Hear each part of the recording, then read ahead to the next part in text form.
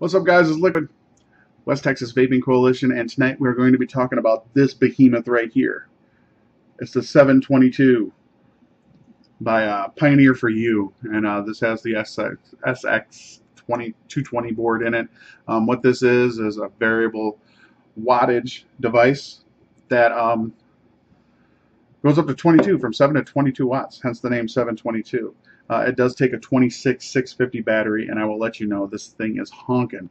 This is a heavy, built like a freaking freight train device. So we'll go over this top to bottom, and we'll talk about what I like, what I don't like, is it worth it, where did I get it, how much was it, and do I think you should get it. So first, let's have a vape.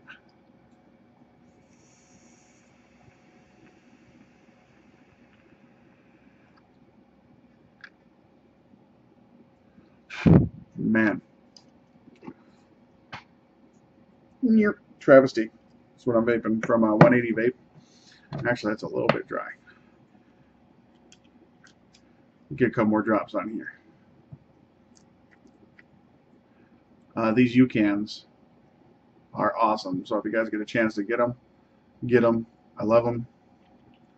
Sanokin really did something right with that. I got like 10 or 12 of them or something. Things are awesome. Easy to drip. Put my good old Travesty and my Quasar. This is built at 0.6. This is a 0.6 build, 28 gauge Canthaw, dual coil, and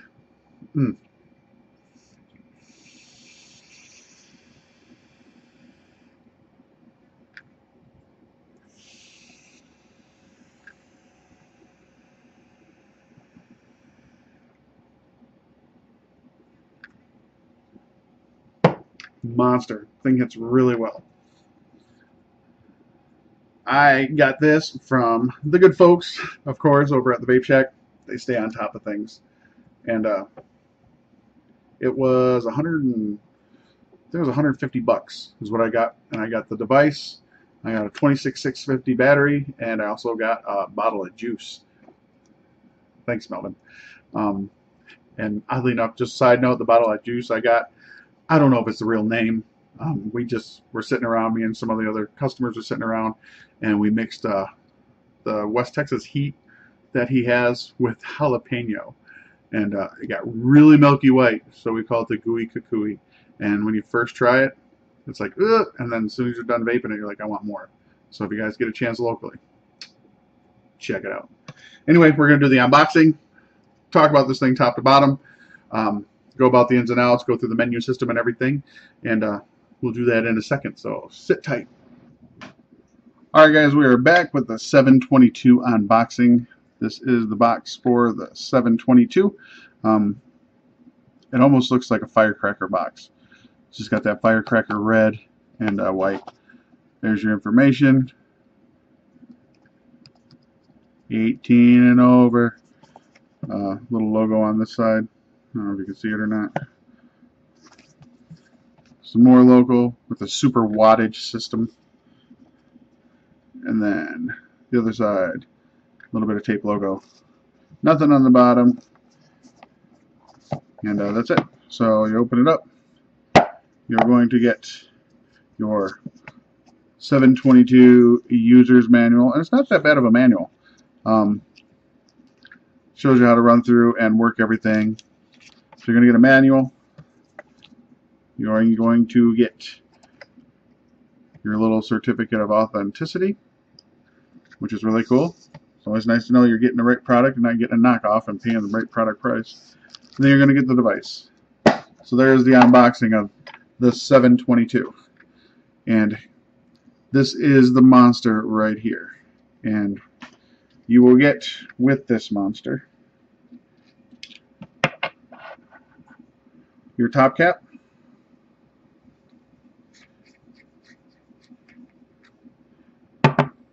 control head,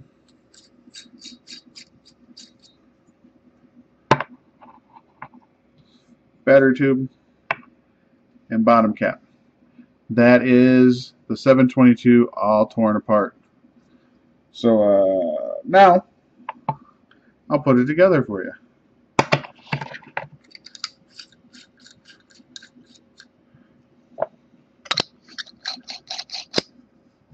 But this thing is the top cap. Look at that pig.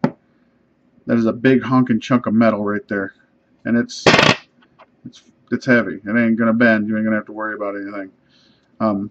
Before I put the top cap back on, you guys can see here you have your Ego and your 510 connection. I do know that the ProTank 3 minis will fit on here without taking the dust cap off. I don't know if the T3s will fit on here, but the ProTank 3 minis do. I don't have a T3, so here is your 510 connection. And the cool thing about, well, this version, I know the second runs that are coming out won't have this, but right now it's a spring-loaded 510 connection, which is really cool. I don't know why they're doing away with it with the second run, but they are. So that is it. Nice big huge airline channels in there in the top cap, and it's just really pretty. I like the finish on this. This has got like that satin brush finish, and so it's not a fingerprint magnet, but they broke it up, so you got a little bit of stainless, or a little bit of like polished here, and the button's polished, and the button is really, listen, I don't know if you can hear it, but it's really clicky. It's got a good tactile feel to it. Then you have your battery body and your bottom cap with your venting, and the bottom cap has a nice big beefy spring in there. The whole list of players in this, you're going to have reverse battery protection, you're going to have low voltage protection, you're going to have over discharge protection, all that good gravy. But just put the battery in, positive side up, screw it on, and the threads on these are buttery smooth too. And as you screw it on, you're going to see the Pioneer For You logo. Boy, it's hard to do sideways. And say the SX200. And you'd think it was on right now, but it's not. So that's I don't know why I would start off like that. But at any rate, to get into this, let's see if I can, let me move the camera here for a second, boys and girls, hold on.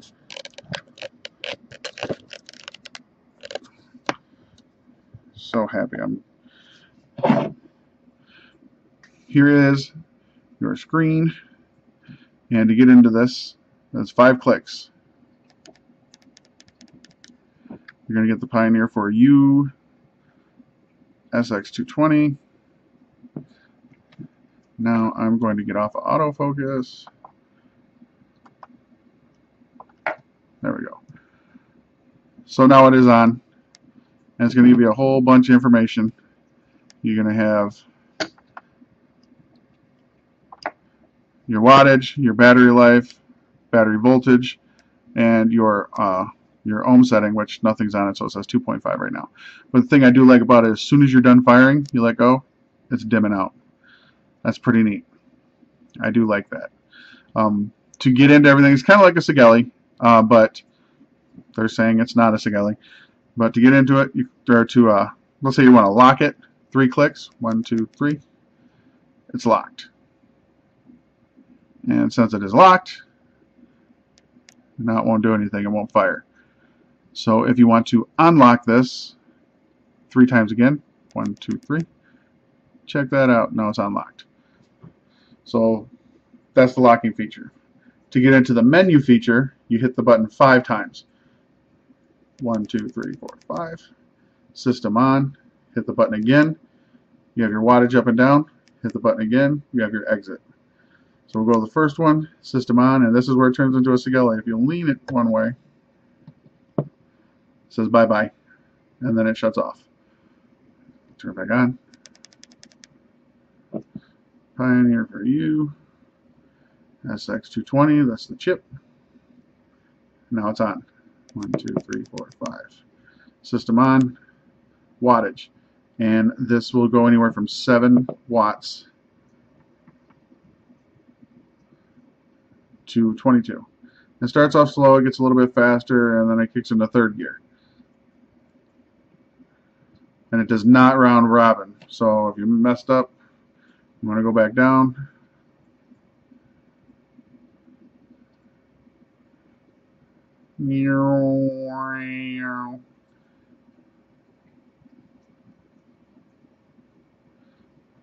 Seven watts.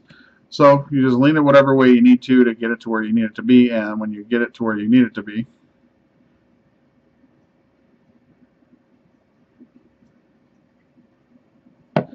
just tip it back up. 13 watts. Lock it into place. Just click it, and then it says exit. Tilt it. And you can only tilt it one way. I don't know why there's arrows on both sides, because if you tilt it the opposite side, it doesn't do anything. So, but that is that's pretty much it. It's a very simple menu. I know that like the version 1s were just kind of basic. The version 2 has a really cool Pioneer for a U logo on the side. And I said the next version that's coming out is not going to have that spring pin in it, which really stinks. But it is heavy. It's a heavy device, but it's made very well. All the threads all the way through are buttery smooth. You don't have to worry about anything. The machining on it is just wonderful. I mean, the way it looks, the lines are all nice and tight. I do like, see how you have this notch here? I love that notch. It fits right in your hand. Like that notch that's right where it's supposed to be for your index finger, or if you're one of the thumb hitters, it's perfect for your thumb. Your thumb rests right on it. You can roll right off the button. And the cool thing is, see, button doesn't move. It's in there very well. That's really cool. The screen is super bright. It's just all around a great device, and it's damn near a personal protection device too, because you got that in your hand. Somebody comes at you at night, you can definitely hurt somebody with that. But it's very heavy. It's built very well. It's not really going anywhere. It's pretty stable for as tall as it is, but it is heavy. I'm not really sure. Let's see what it says inside the thing. Does a user manual tell us what the weight is? Probably not. Nope.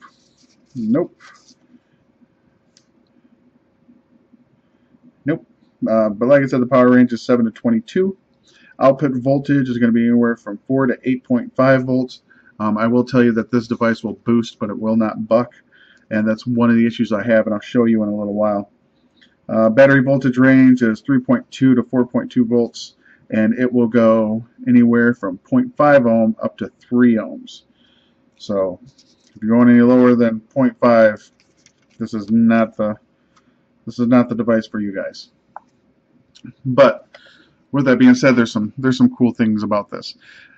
I know that I've put on, the higher ohm. I think I did a, what was it? I think it was like 3 ohm. I think it was a 3 ohm or a 4 ohm, and hit it all the way down to like 12 watts, and I was still getting 8.5 volts. So the thing hit very well.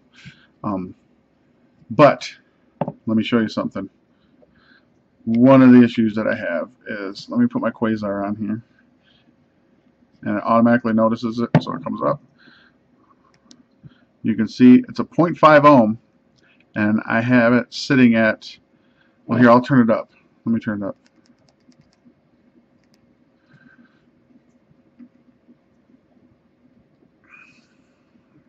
Keep going.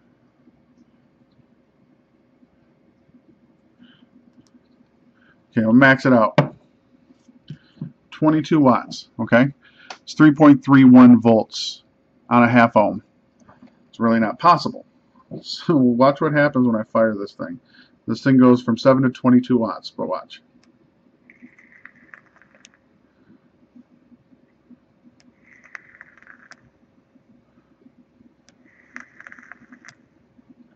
So when I'm firing it, it's actually firing at 24 to 25 watts. I guess woohoo, yay for me, but it's like we're just doing it the opposite way, where I'm not really trying to, I don't know why I would do a 0.5 this way, but watch.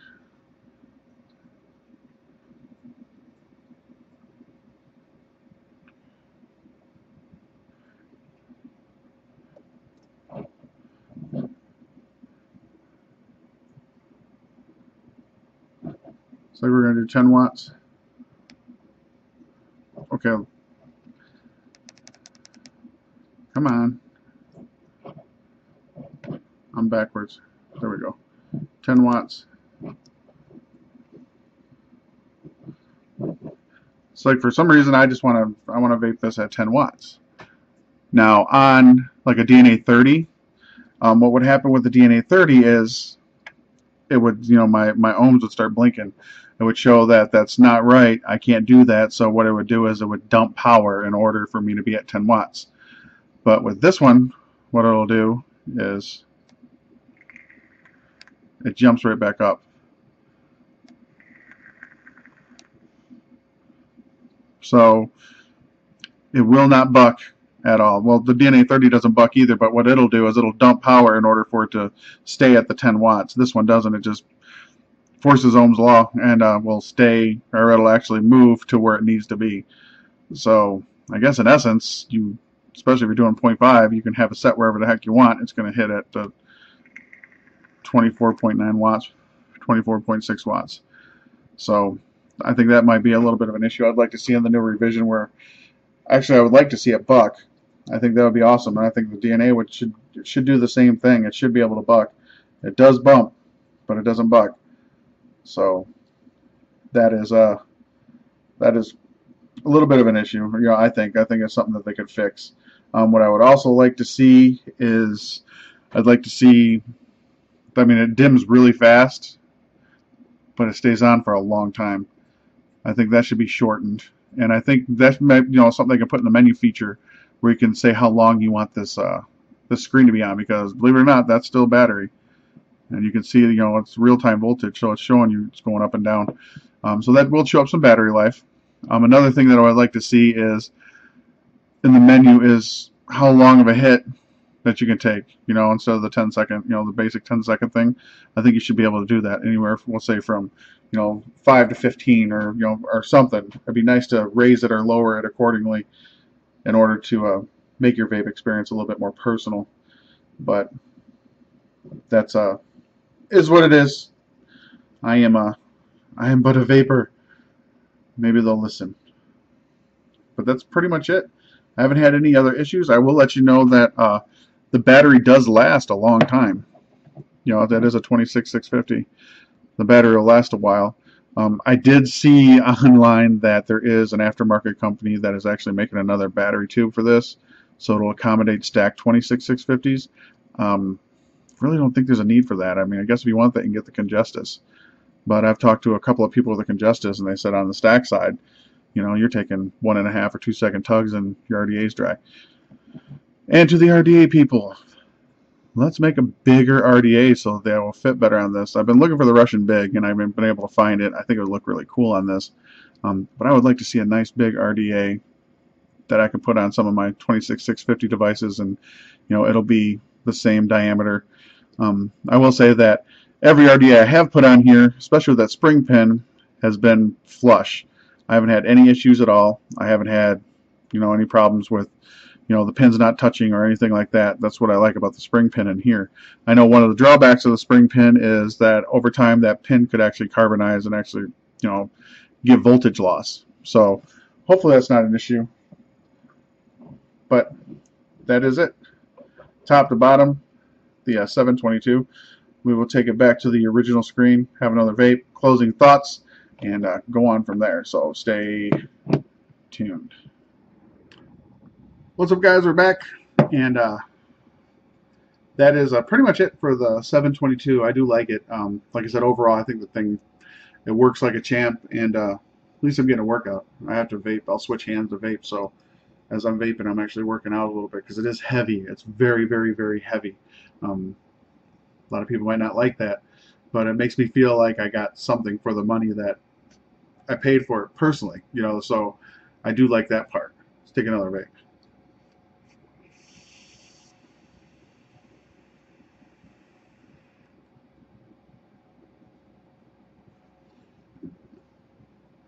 I set at 10 watts, but hitting at 24.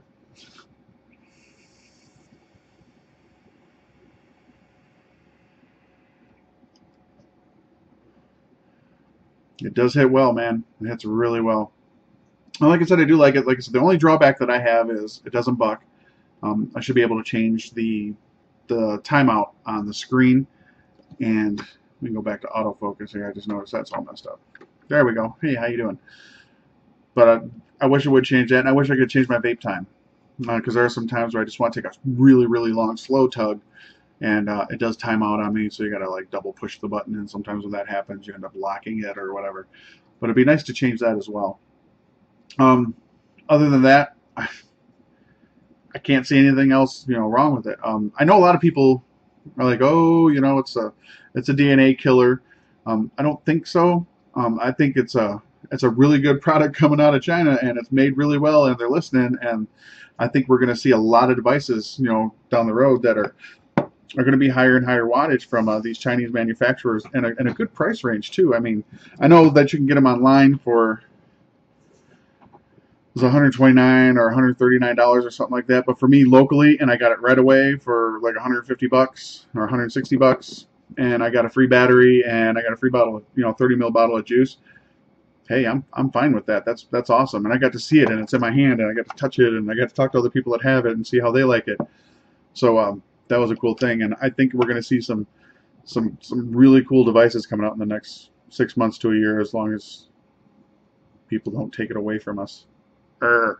But all in all, I mean, compared to the stuff we have been seeing from China, the company that made this, the Pioneer for You, they got this one, and they also have the Sigeli 20, which it's a SX200 board. It's the same board, but it just goes to 20 watts. And same thing, there's another company out there that's doing stacked 18650 tubes for that too.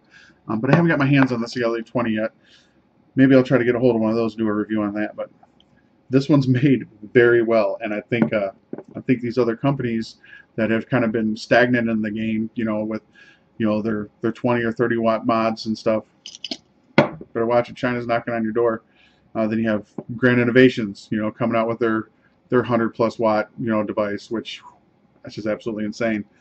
And then Vicious Ant actually has the variant that's coming out, the Variant Slim and the Variant. If you guys haven't seen that, go to the Vicious Ant website and check out the little video on that. Built really well, and 125 watts or something like that, or 200 watts, or something just absolutely insane. But it looks like an iPhone, and it's just built well, and things are changing. I don't know why you would need that much wattage really, but it's just cool to have it. I like to have a car that goes 400 miles an hour. It doesn't mean I'm going to go 400 miles an hour all the time, but there might be a couple times where I would do it. So do I think it's worth it? Yes, I think it's absolutely worth it. If you guys if you're using a variable voltage or a variable wattage device, and you're like, man, 15 watts just ain't cutting it, this is the one for you. Because the cool thing about this is this one at 22 is the best of both worlds. I mean, I could put an RDA on here, I could build a 0.5 ohm, or above build, and get really good clouds out of it, depending on my build. It's going to taste really well. The battery's going to last, and it is what it is. You want to fill a tank, put an Aspire on there, and vape it like that. This will work for that too, because it still looks good with that. It's a 5 ml tank, so it looks right with it. So instead of having to carry variable voltage, variable wattage device, and a mechanical device, this is pretty much a one-stop shop, which is pretty cool. Which that's why they should do the buck feature, I think, in my honest opinion, because you might run a 1.5 or 1.8 ohm Addy, and you want to run it at 7 or 8 watts, and you don't want it to jump to 17 or 18. You burn Addies out that way. But I'm very happy with it, and I think you guys will be happy with it too. I really think if you guys get a chance, this is one to definitely pick up. It works well. It's just fun. I mean, this is the second conversation starter that I have, because the first one I had was the 134. And when people saw the 134, they're like, oh my God, that thing is huge. And my response was, thank you. But anyway, this is the next one. Not only is it very impressive in the way, the machining is awesome. It's just a very sexy looking device, and it works. It's not like they, put all the thought into the aesthetics and it doesn't work worth a crap, or they didn't think about aesthetics and it works well. You get the best of both worlds in this one. It looks just as good as it vapes. It vapes very well. It hits very well. It works very well. I've had it for about four days now, and I've been vaping on this one pretty much, if I'm not using a mechanical This is the one I've been using, and I haven't had any issues at all. The only issue that I had with it was the first day that I got it, I didn't really get to vape it that much, but it got vaped very well because everybody's like, let me try it, let me try it, let me try it. So, but I think it's definitely a good buy. So, you know, if you guys are not in the area and you're looking for it, I know eCiggity, they have them. I think they're currently out of stock. They're waiting for version 2. They said they should be in Monday. There are a couple other sites. Rip has been using eCiggity, and he really likes that site. So I guess, you know, if Rip has been, you know, using it and trusting it, I would too.